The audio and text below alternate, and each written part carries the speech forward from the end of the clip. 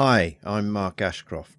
Let's take a quick run through some of the features and performance of the PicoVNA 106 USB-controlled 6 GHz vector network analyzer. Fast, deep, quiet and portable, the PicoVNA 106, despite its small footprint and its low price, is a full-function 2-port bidirectional VNA with all the measurement and plot formats that you would expect, and of course the PC and monitor of your choice. There's nothing left out here.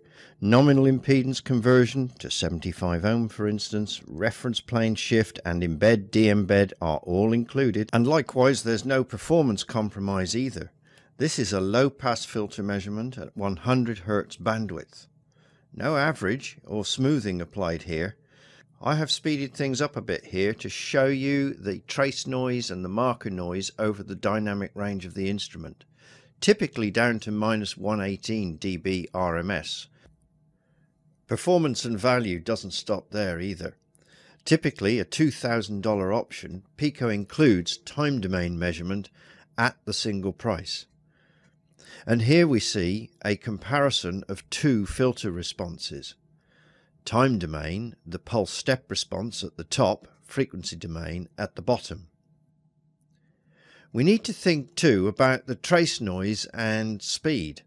Supported by trace noise of 0.05 dB RMS.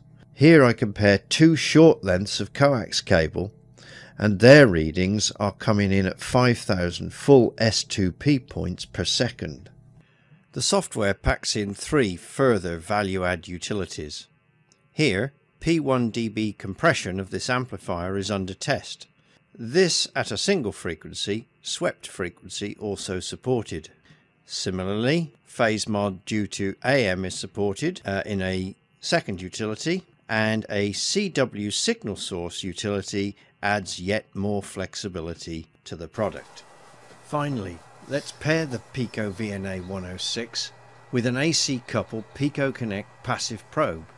Here we're going to make the most of the VNA's speed to browse S21 responses around signal, control, bias and supply nodes of up to 50 volt DC bias around this amplifier. We find there is a -20 dB non-flat swing on the unused input and a -45 dB plateau on a decoupled bias supply, and both were very quickly gathered.